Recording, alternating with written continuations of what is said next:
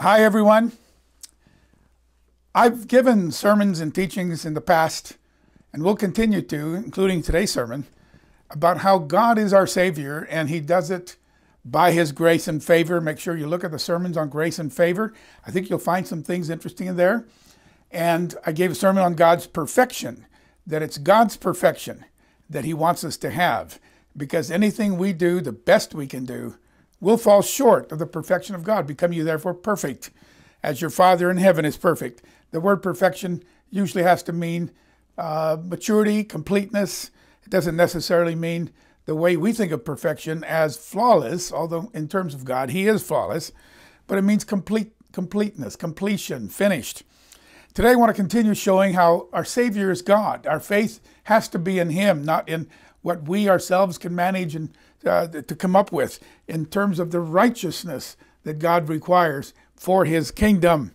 I mean, God is our Savior. By God, I mean Father and Jesus Christ. They both together are our Savior. God so loved the world, He sent His Son. His Son was willing to take that and do that for us. Together, God is our Savior. I believe this teaching today is going to be one of the most important teachings that I've ever had. And I've spoken on it in the past, but it's been a while. So today I want to highlight a gift from God that I just don't hear sermons about anywhere. I just don't hear people giving a sermon on the gift of the topic today. God loves gifts. He loves giving us the gift of Jesus Christ, the gift of God's Holy Spirit, and the gifts within the Holy Spirit. He loves having the gift of salvation and so many more, the gift of His grace and the gospel. All of that's His gift. And then there's this gift, and we just don't hear much about it. It's the gift of, you know what, let's wait. No, I'll go ahead and talk about it. Let's go ahead and talk about it. And then we'll expound on this wonderful gift as we go through the sermon. Romans 5:17, almost all my quotes will come from the New King James, unless I indicate it as New Living or NIV or New Century or whatever.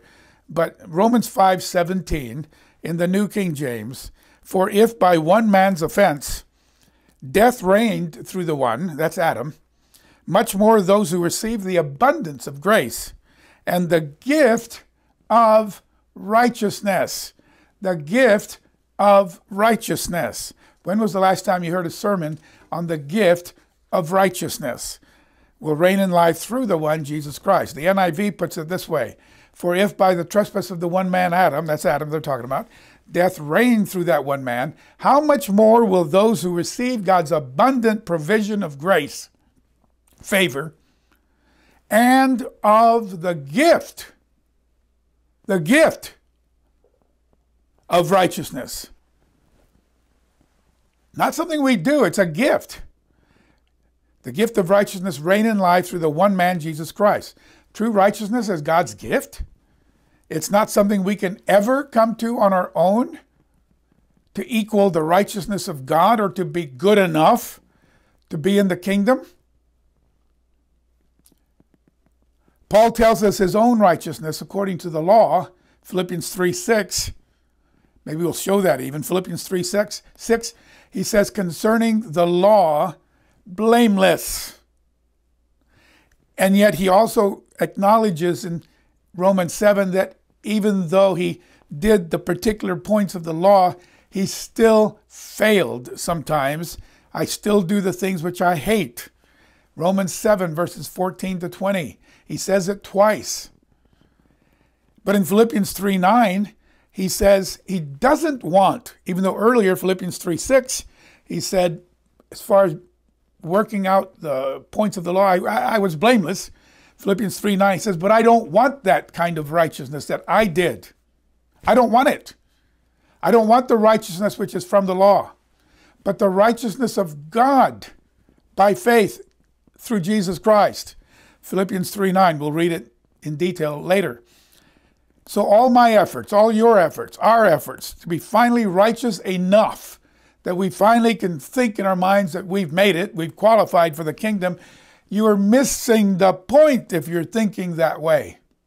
Paul didn't want his blameless own righteousness. Didn't want it.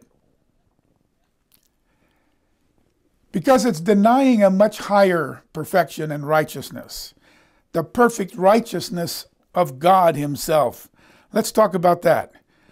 Aren't we all very aware of how much, even with God's Spirit, we still do things that we really don't want to do? We still fail. I do too.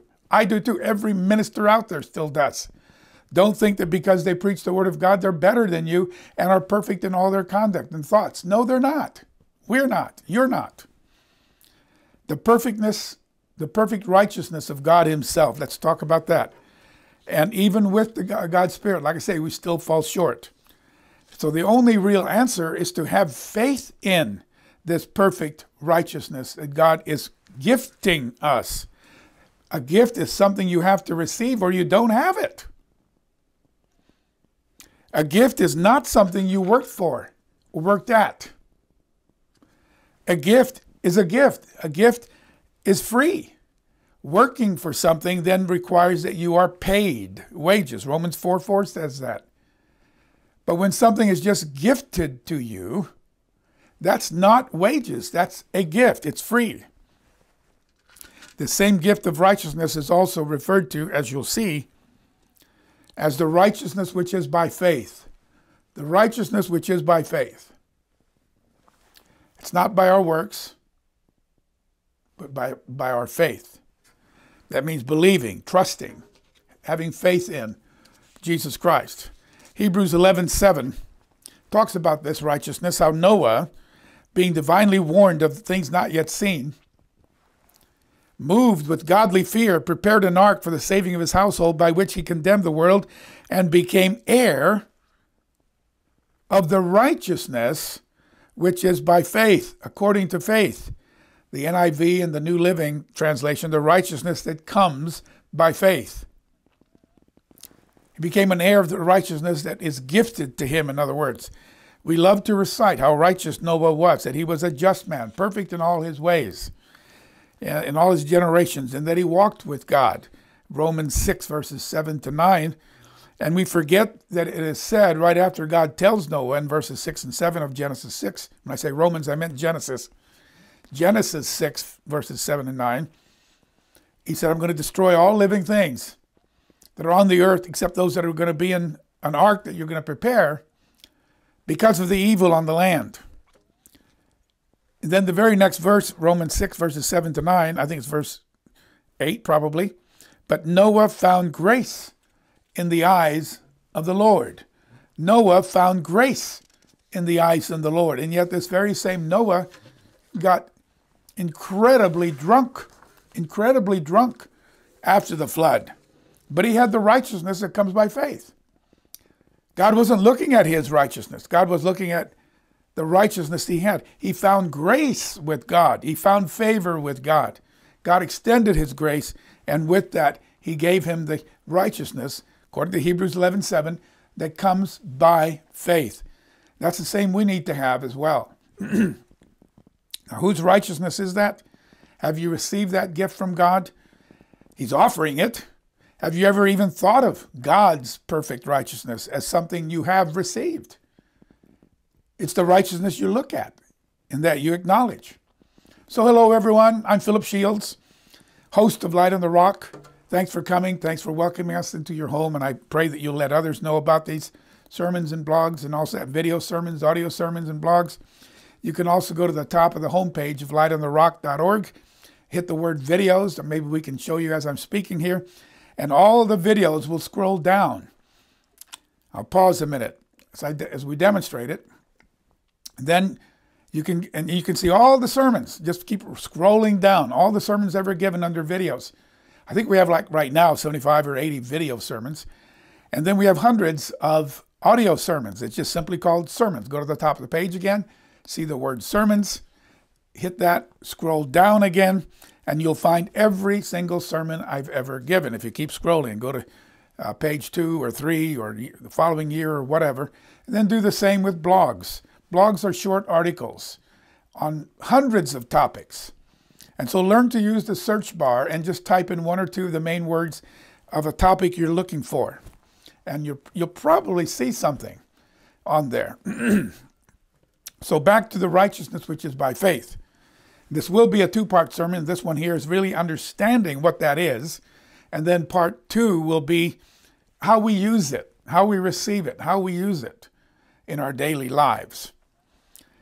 So we know we have to be righteous. 1 Corinthians 6:9. I'll try to post this verse up there. 1 Corinthians 6:9 says, the unrighteous will not inherit the kingdom of God. Let that sink in. If you're deemed unrighteous, you won't be there. And yet there were some who were called many times righteous in the Bible, but that was the best they could do humanly. It wasn't God's perfect righteousness. So when you read that the parents of John the Baptist were righteous, or that this one or that one was righteous, it was in the best they could do. They were trying to obey God. Nothing wrong with that. But it's not going to be good enough to be in the kingdom of God. There are two kinds of righteousness. Our own righteousness of keeping the law, that is righteous. I'm not saying anything wrong with it. It's just you can't rely on what you and I can do to be in God's kingdom. We can't trust that that's going to be good enough. So the two kinds is our own, and the other one is God's own perfect righteousness, which he will give to us by faith. Remember when a ruler of the synagogue came to Jesus. I'm reading Luke 18, 19. Luke 18, verses 18 and 19. A certain ruler, a leader in the synagogue, came to him and said, good teacher, what shall I do to inherit eternal life? Jesus said, why do you call me good? No one's good. No, not one. There's only one good, and that is God. Of course, Jesus being God also, remember the Word was God, John 1:3. The Word was God. The Word was with God, and he was God. So that means he also was good. Yes, he is good. God the Father is good. Jesus is good. No one else. No one else. Romans 2:13 does tell us that it's not the hearers of the law who will be declared righteous, justified, that's what that means, but the doers of the law are declared righteous and justified. A lot of people like to quote that. So I got to do the law, so God will look at me as being righteous. He will look at you as being righteous, but not righteous enough, no matter how good you become on your own efforts, and even with God's Spirit, as Paul says in Romans 7. Now Romans 3, now if you continue reading beyond Romans 2:13, read to the end of chapter 2, start reading chapter 3, and you come to the point in chapter 3 where Paul is saying, okay, the doers of the law are righteous, but the problem is, Romans chapter 3, verses 10 to 12, he says that's great if you can keep the law perfectly, but no one has been able to do it. We're posting the scriptures. Romans 2, 10 to 12. Romans 3, 10 to 12. If I get my words and all that, all translate for me, because I'm thinking ahead and all that. So Romans 2:13 NIV says, those who obey the law are the ones declared righteous. Romans 3, verses 10 to 12, as it's written, there is none righteous. So he's saying, yeah, if you could keep it perfectly, without ever failing, you would be called righteous. The problem is, no one can do it. Paul says, I can't, you can't. There is none righteous, no, not one. Verse 10. Verse 11, there's none who understands. There's no one seeking after God. They've all turned aside. They have altogether become unprofitable. There is none who does good, no, not one. So the hearers aren't justified, the doers are, but the problem is you guys trying to do it aren't doing it. You still fail once in a while. You can obey God's laws even most of the time, but that's not good enough for the kingdom of God, just like the one I gave on perfection. We can have perfect conduct and behavior and thoughts for maybe a few hours, maybe a day, maybe a few days. But then it falls down again. If we're not perfectly keeping God's law 100% of the time, which we can't and we won't be, then we're not perfectly righteous. The best we can muster, in fact, God says, you know what, the best of your righteousness, I hate to be so blunt, but in the Hebrew, it actually is. It's to me like a bunch of used Tampax, smelly rags, menstruous rags. Isaiah 64, verse 6. We're all like one who's unclean. This is out of the New English Translation. And our so-called righteous acts are like a minstrel rag in your sight. So you want the best you can do? Do you see why Paul said, I don't want the best I can do? Even though I'm sure Paul did it much better than all of us do it, as far as keeping the law. So we need help. Remember, even Job, whom God called blameless in Job chapter 1, by the time God was done dealing with him, here's what Job says in Job 42, verse 5 and 6. I have heard of you. You know, I went to Bible school. I went to church class and all that. And my parents taught me, I've heard of you by the hearing of the ear. But now my eye actually sees you. And when I see the real you and the perfect character you have, who you are, what you are, I'm not so great as I thought. Therefore I abhor myself. Job 42, verse 5 and 6. And I repent in dust and ashes. I can't stand myself. So are you and I any better? So in Romans 3:23 it says, all have sinned and come short of the glory of God. But God wants to forgive our debt. He wants us to have his glory. And so he shows us how. Romans 6, let's read it. Romans 6 verses 20 to 23. I'm going to read this out of the New Century Version. In the past, you were slaves to sin. Goodness did not control you. You did bad things. You did evil things. And now you're ashamed of them. Those things only bring death. But now you're free from sin and have become slaves of God. This brings you a life that's only for God. And this gives you life forever, eternal life. When people sin, they earn what sin pays, death. The wages of sin is death. Is the way you might know it better from the King James. But when people sin, they earn what that sin pays, death. But God gives us a free gift, life forever, eternal life, in Christ Jesus our Lord. So even the most righteous among us would still fall short of the glory of God, as Romans 3:23 said. All fall short. All have sinned. All fall short of the glory of God, Romans 3:23. Romans 6:23, God wants to gift us with eternal life. That's why we need this sermon today, that the best we can do falls short. Ours will always fall short. Okay, what is righteousness? What does it mean? Righteousness is, how would you finish the sentence? Righteousness is being right with God, aligned with him, in tune with him, in line with him, and what is right. Righteousness is like when we associate it with the word justified. Whenever you read the word justified, this person is just, that means he's righteous, or he's justified, it means he has been made right. He's been declared righteous by God. That's what justified means. So justified, even when you justify your margins on something you're typing out or doing on a computer, and you want to justify those margins, it means you're making them all right. Okay? Other synonyms similar to righteousness are virtuous, moral, good, just, blameless, upright. The righteousness I'm speaking of today, though righteousness of our own isn't bad, it's not good enough. What I'm talking about today is the righteousness by faith. The same thing as the righteousness of God. We have his righteousness and by faith in it.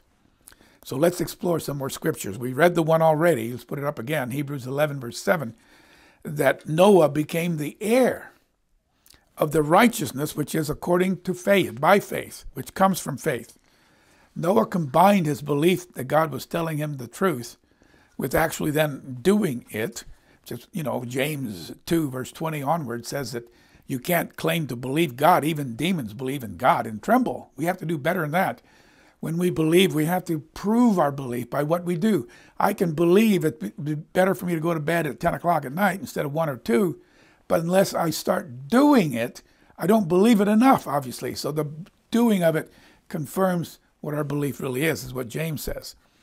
But your salvation is God's gift, not something you can do, not something you can earn. In part 2, I'll explain much more clearly how all that works. So don't confuse rewards with salvation. That's the other big mistake people they read about how we're being judged now and God has his reward or his punishment. Don't confuse rewards with salvation. Salvation, being saved, is God's gift. Ephesians 2, verses 6 through 8. You're saved by grace through faith, not of works, lest you boast. Not of works, lest you boast. You're saved by grace, by God's favor through faith. So your reward, though, once we are saved, your reward is based on what we do. What you're saved means you'll be in God's kingdom. You'll have eternal life. Reward is what will you be doing with that eternal life? What will you be doing with your salvation for eternity? And that has to do with reward. And that's based on what we do. That is based on what we do. It's not salvation, though. 1 Corinthians 3 goes into that a lot, that if we build on the foundation that's been laid in our spiritual life with wood and hay and straw, that will burn up when God tests it. If we build on it with precious stones and gold and silver, that will endure the test of fire. And we will have our reward, it says in 1 Corinthians 3, verses 9 to 15. 1 Corinthians 3, verses 9 to 15. The ones who built with precious stones will have a reward. They'll all be saved, even the ones who built with hay and stubble. They will all be saved.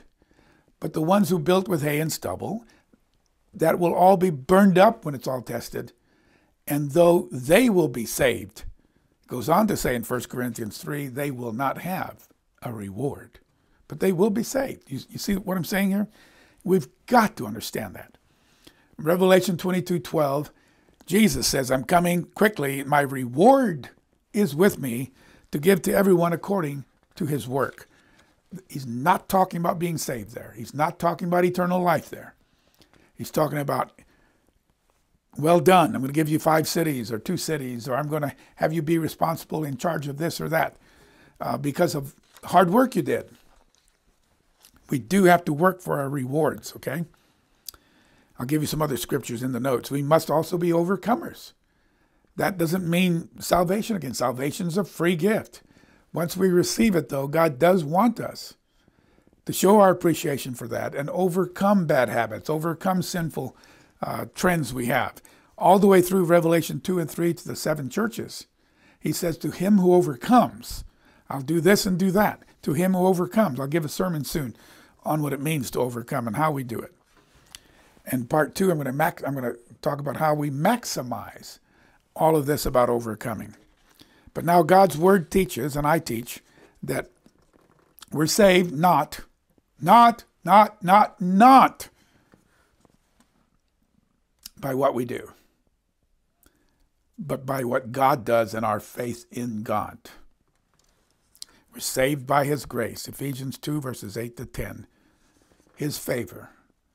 And it goes on in verse 10 to say, for good works. You can't claim to be saved and continue in unrighteousness all your life, building nothing, continue having adultery or lying or breaking the Sabbath or having idols in your heart. There's such a thing as idols of the heart. We'll talk about that sometime. You can't claim that God's really involved in your life and keep doing as a way of life everything that you did before. We can still stumble, and we all do from time to time. For by grace you have been saved through faith. Ephesians 2, verses 6, 7, and 8. Okay? Excuse me a second. Yeah. Verses 8 to 10, I mean. For by grace you... Verse 6 also says you've been saved by grace and faith. But verse 8, by grace you've been saved through faith, and that not of yourself. It's a gift. A gift, not something you work for, but a gift of God.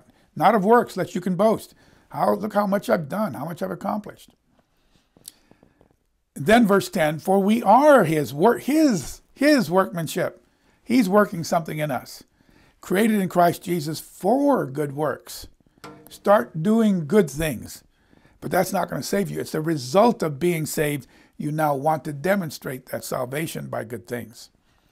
So understand this salvation, this eternal life is by faith and grace working together. Now let's read some more about the righteousness of God. It's also called the righteousness of faith. The word justified will pop up a lot. It just means declared righteous, seen as righteous by God, okay? The entire process of salvation always is God's work. Always, all of it, from start to finish. God the Father is the one who selects the bride of Christ. He is the one who calls us. He is the one who leads us to salvation. All of this in Romans 2. He is the one who sends the Comforter to us, that we have that Holy Spirit alongside and lifts us up when we're feeling down. He promises to finish what he started in us. He's promised to give us the fruits of righteousness, which are by Jesus Christ. Philippians 1:11 and 12, I think that is. Our part, my part, your part, is to trust him, believe in him, trust him, love him. Our salvation starts and ends with faith, like Romans 1 says. Let's read it. Romans 1, verse 16. I am not ashamed of the gospel, the good news of Christ, for it is the power of God to salvation. The fact that Jesus died for me and was raised from the dead talks of the salvation. So the true gospel, the full gospel of the kingdom of God includes the king. It must include the door into it. He must include the shepherd of that flock. His way, he's the way, the truth, and the life. Okay, I'm not ashamed of the gospel of God. It's the power, Christ. It's the power of God to salvation for everyone who believes. For the Jew first and also for the Greek. For in it, this gospel, the righteousness of God, not your and my righteousness, is revealed from faith to faith. It starts with faith, ends with faith, and the just shall live by faith. Then you go to chapter 2 and verse 4, he says, don't despise the riches of his goodness, forbearance, and long-suffering. Or do you, he says, despise those, not knowing that it's God's goodness that leads you to repentance? God's goodness. He does the whole thing, folks. And then we get in tune with him and we start working in him and with him, letting Christ work in us. And then Romans 3, verses 10 to 12, nobody could keep the law perfectly. Nobody is perfectly good. Romans 3:20, therefore by the deeds of the law, no flesh will be justified or declared righteous in his sight. No matter how many deeds of the law you do that are perfectly well, even to the level of Paul, who said his deeds of the law, Philippians 3:6 or 7, were blameless. Here, St. Paul says, by the deeds of the law, which his was blameless, he said, no flesh will be justified or declared righteous in his sight. For by the law is the knowledge of sin. That's why we have to have God's righteousness given to us as a gift, because we'll never attain it on our own. Now let's keep reading. Romans 3:21 to 29. I think mine only goes to 22 here, though. But now the righteousness, Romans 3:21, but now the righteousness of God, apart from the law, the righteousness of God, apart from the law, is revealed, being witnessed by the law and the prophets, even the righteousness of God, through faith in Christ, to all and on all who believe. In the Berean literal Bible translation, it says, and this righteousness from God comes through faith in Jesus Christ to all who believe. And verse 21, remember, it says the righteousness of God apart from the law. And it's to those who believe. It's not, this righteousness has nothing to do with us and our efforts to keep the law, apart from the law. Okay, that's Romans 3:21. For all have sinned and fall short of the glory of God, that might be Romans 3. I don't know if that's 6 or 3 there. Being justified or declared righteous freely by his grace through the redemption that's in Christ Jesus, whom God sent forth as a propitiation by his blood through faith to demonstrate his righteousness. Okay, because of his forbearance, God has passed over our sins, our previously committed sins. And First John 1 says all our sins. Verse 26, to demonstrate at the present time his righteousness, that we might be just and the justifier of the one who has faith in Jesus. So we see this as God's righteousness by faith again. I think this should say Romans 3 in my notes. I'm going to try verses 23 to 28 because I was in Romans 3. Romans 3, 23 to 28 I've just read, okay? So it's not the righteousness from your own hard work and merit. Romans 3:27, what is boasting then? Where is it? It's excluded. By what law? Of works? No, by the law of faith. Romans 3:28. This is what I was looking for. Therefore we conclude that a man is declared righteous, is justified by faith, apart from the deeds of the law. You're declared righteous by having God's righteousness received by you in faith, apart from what you're doing on your own.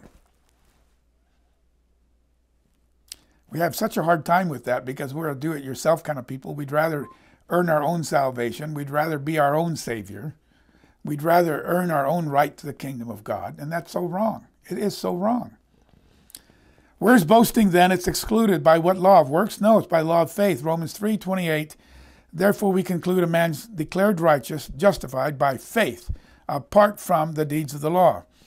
Do I, verse 31, therefore make the law void? No, he says, no. Of course we established the law. We need the law, so we know what sin is. It identifies sin. But keeping that law is not going to be good enough to get you into the kingdom of God. Did you hear me? Did you hear Paul? Apart from the deeds of the law?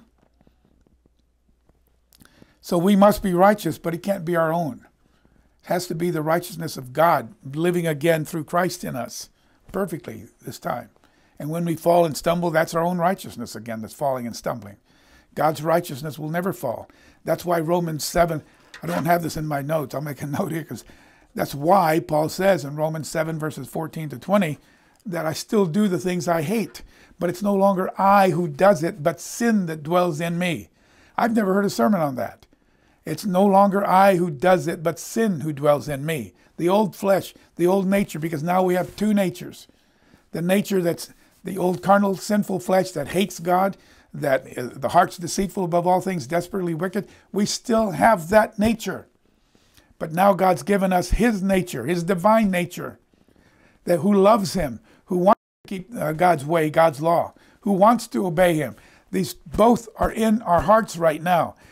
One of these will prevail. The one that we give attention to, the one when we spend a lot more time in prayer, in Bible study, in seeking after God, in being on our knees, repenting of our sins, then the other side, the new nature, will prevail. Galatians 5, the end of it's all about this.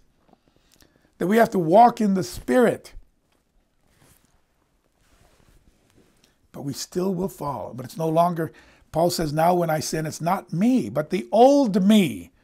The new me is the new creation that's living side by side with that old one. That's what he's saying. So we must be righteous, but it can't be our own. Now let's continue reading Romans 4. How do we get this gift from God? Romans 4 now. Romans 4 verses 1 to 6. What then shall we say that Abraham our father, shall we say Abraham our father is found according to the flesh? Because if he was justified, declared righteous by works, he'd have something to brag about and boast about. But what does Scripture say?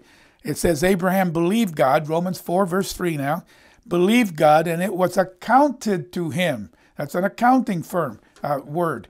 It's an accounting terminology that something is put in, credited to you in your account. It was accounted to him for righteousness when he believed. Verse 3. Now to him who works the wages are not counted as grace, but debt. Romans 4 verse 5. But to him who does not work, To him who does not work, but believes on him who justifies the ungodly, no matter how ungodly they were, if they will believe in him. Some of you are hearing this from or reading it in notes from prisons around the world. No matter how bad you've been in the past, you can repent. You can accept Jesus as your Savior. And he will declare you righteous, no matter how ungodly you've been. And I've been. For his faith is accounted for righteousness. God credits us. Abraham, when this was said of Abraham in Genesis 15, verse 6, is about 85 at this time, or 86. He was 85 because he was 86 a chapter later when Ishmael was born. But in Genesis 15, he was 85. It's going to be 15 more years before God gives him the son of the promise.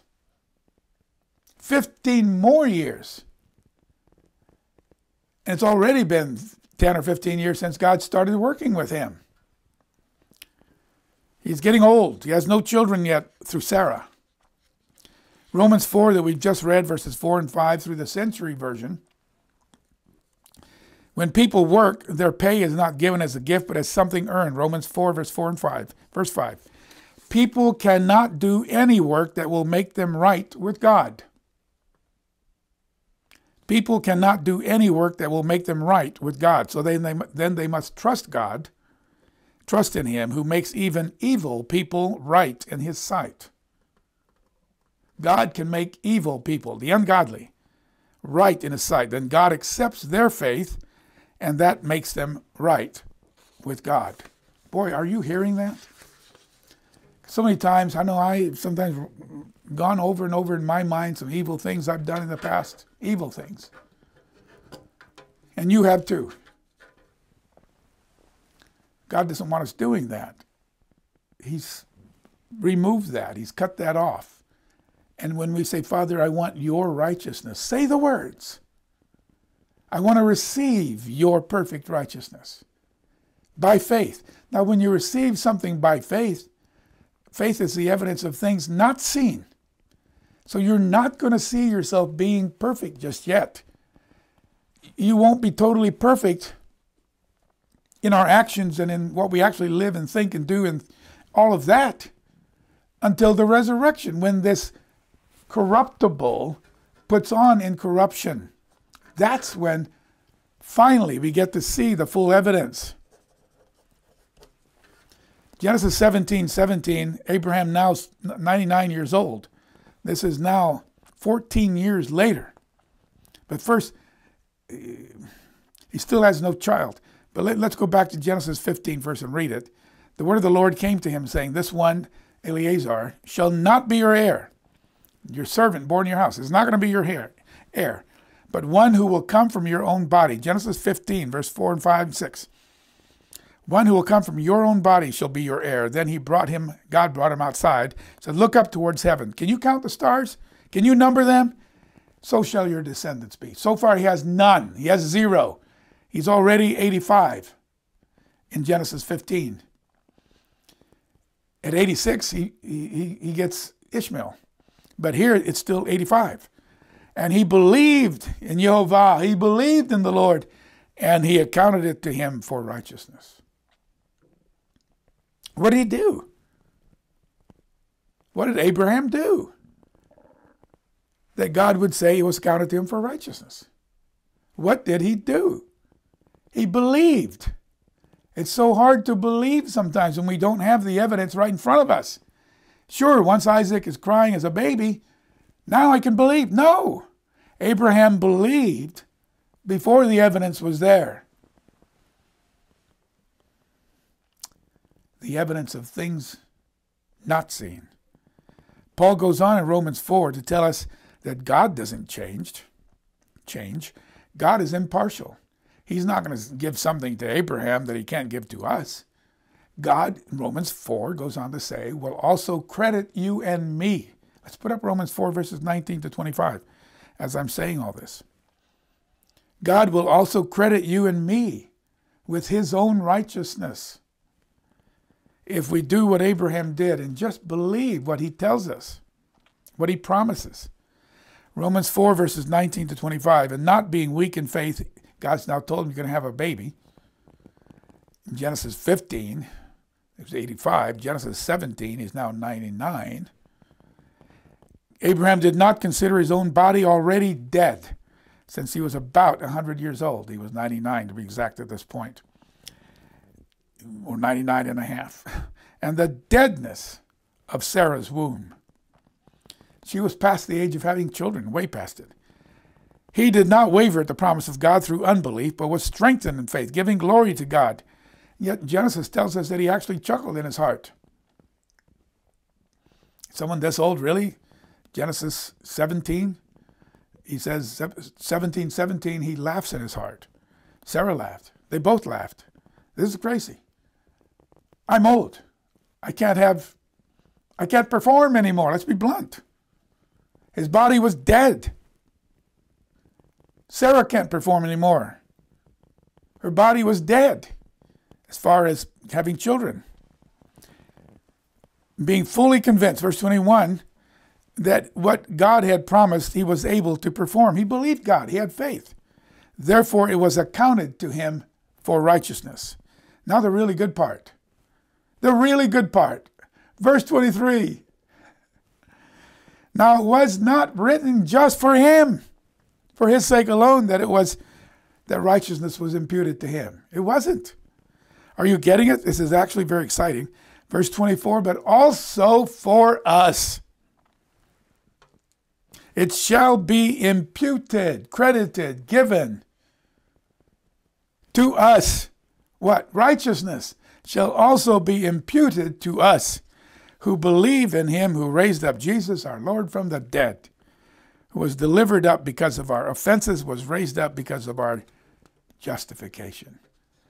He was raised up to be our righteousness, to be our justification is what it's saying. Are you getting it? It wasn't just Abraham who was accounted righteous because he believed. Paul is saying here at the end of Romans 4 that that same rule applies to everybody. God is impartial. It doesn't make a rule for Abraham without applying to all of us. No matter who we are, white, black, Asian, whatever we are, indigenous, whatever. We can have the righteousness of God as much as Abraham did. In fact, we're part of all the promises given to Abraham, given to us now too. It's in Galatians 3, verses 26 to 28. Are you ready now to humbly accept that you can never yourself attain to the righteousness that's good enough to call it the character of God, to call it the righteousness of God? You cannot. Not by works. Romans 3:28. Remember we read that. Where is that? Romans 3:28. Therefore we conclude a man is justified by faith apart from the deeds of the law. God has to stamp his righteousness right into you, mold you into himself, make you into the very image of Christ, his very own righteousness, his very own character. It's not something you will attain by working hard at this and working hard at that. You will not. Romans 3:28, you're not justified except by faith, apart from deeds of the law. Let me remind you again. Jesus, Yeshua said, no one's good, no one's righteous except God. Matthew 19:17, Luke 18:18 and 19. Jesus in us will lead us to live a righteous life. If Jesus is living in you and me, he will live the way he used to live, obediently, righteously inside of us. When we listen to him, when we listen to that part of the two natures we have, when we get in tune with the godly nature, do everything we can to block out, to starve out the old carnal fleshly nature. It will be Christ doing it, though. It won't be us. It will be Christ's righteousness. This is why Paul says so clearly in Philippians 3, verses 8 to 10, so clearly, Indeed, I also count all things lost for the excellence of the knowledge of Christ my Lord, for whom I've suffered the loss of everything, and count them as rubbish or dung, that I may gain Christ. And verse 9, Philippians 3, and be found in him, not having my own righteousness, which is from the law. I don't want that. I want to be found in him, not with my own righteousness. Not by how hard I tried to do this and do that. Verse 9, the end of it, but that which is through faith in Christ, here it is, the righteousness which is from God by faith. Just like Romans 5:17 says. He goes on to say, that I may know him, the power of his resurrection, that he will be resurrected in me this time, living in me the way he did before. Now the key to all this will be brought out in part 2. I have a lot more to cover. I think I'll just wait till part 2 for this. Let me just say this though. Jesus did pray in his high priestly prayer at the Last Supper. John 17, let's read that, verses 20 to 23. We must come together as one. Those who have God's Spirit. Those who are led by Spirit are children of God. We must come together. Romans 17, verses 20 to 23, I do not pray for these alone, but for all those who will believe in me through their word. All those who will come along later on because of them and what they write and so on. That's us. He's praying now about us. That they may all be one, as you, Father, are in me, and I am in you. That they may be one in us, that the world may know and believe that you sent me. And the glory which you give me, I want to give to them. That they may be one, just as we are one. Verse 22, verse 23. I and them, you and me. He says it twice here. That they may be made perfect in one. In fact, I think he said it earlier. He wants us one. He doesn't want us all split up. Disfellowshipping each other. Not getting along. Not visiting each other's fellowships. He wants us to be one. He's allowed the splits. He's allowed believers to go all kinds of places. He's not marrying a bride that has a leg over here and an arm over there and an ear over there, another ear over here. We'll have to come together as one somehow. And just as Eve was part of Adam's body, came out of Adam's body, and became one in union with him, let the two of them become one, it says at the end of Genesis 2. In the same way, through God's Spirit, we become so united with Christ that we are called one with Christ. 1 Corinthians 6:17. But he who is joined to the Lord is one spirit with him. Just like a man having sex or making love to his wife or to any other woman becomes one with that person, is what he says just a verse or two before. In the same way, he who is joined to the Lord is one spirit with him. Okay, next time I'll show you what Jesus actually did so we don't have to be stewing and worrying that we're falling so far short of the glory of keeping God's law perfectly and all of that. By faith receive the righteousness of God apart from the deeds of the law. But we do receive it. Christ does come live in us. He does live in us again righteously, perfectly. It's his doing. We're going to read Romans 8, verses 2 to 3 and 4.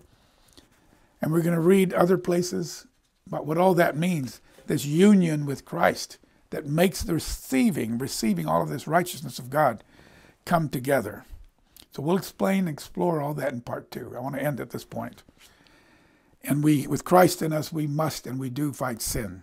We do resist the devil. We do flee immorality and fornication and temptation. And we do win. We do overcome. I'm not saying now that we have this faith we can just continue and do whatever we want. No, Christ, we have to let Christ live in us. Live perfectly, righteously in us. Follow him.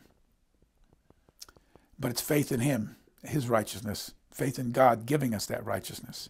So much more is coming in part 2. Dear God in heaven, our heavenly Father, who is perfectly perfect, who is perfectly righteous, who is perfectly just, who is perfectly loving and kind, compassionate, long-suffering, all the fruit of the Spirit, really fruit of you. Oh God in heaven, let us have faith in who you are. Let us have faith in your righteousness. Let us have faith to receive your righteousness and believe we have it. Quit stewing when we fall down. We repent when we fall down and do the things we hate. But our confidence is not in what we do anyway. Our confidence is in you and letting Christ grow in us. Just like John the Baptist said, I must decrease, he must increase. That's said for all of us. Dear Jesus, come into our heart. Come into our lives. Shine through our lives. Destroy evil strongholds that are in our life. Let us have your mind. Let this mind be in you, which was in Christ Jesus. Transform us by the renewing of the mind. Let us follow you and keep you and worship you. We love you, Father. Help us understand how you are so much love. And Jesus, that you are so much love. We praise you. We thank you. Can't thank you enough. In Jesus' name, amen. Visit the Light on the Rock website, where you can view additional videos, over 600 sermons and blogs as a scriptural study reference for those who desire to have a closer relationship with God the Father and His Son Jesus Christ, and learn more about His incredible plan for all mankind. We are not a church, but a non-profit organization providing in-depth biblical studies free for all who would like to visit our site. The Light on the Rock Foundation also supports an orphanage in Kenya, providing financial resources to support their living costs and education. We never ask for money. However, any donations are greatly appreciated and will be used to support the Kenyan orphanage and our site. Thank you for visiting, and if you find the site beneficial to you and your family, please share with others.